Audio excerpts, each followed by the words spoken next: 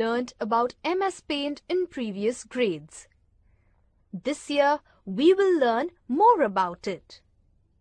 Let's learn how to turn a picture in different directions. Start Microsoft Paint. Click on the File menu and click Open. The Open dialog box appears. Go to the location where the picture or image is stored on the computer. Select the image and click on the Open button. The image now appears in MS Paint. Now, on the Home tab, go to the Image group. Click on the arrow next to the Rotate icon.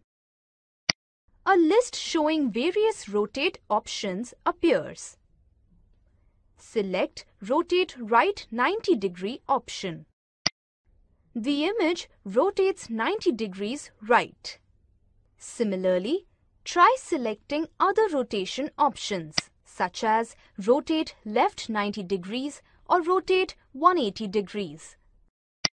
The image rotates at different angles as per the option selected. You can also select the Flip Vertical option. This flips the image vertically. Similarly, the Flip Horizontal option flips the image horizontally. So, a mirror image is created.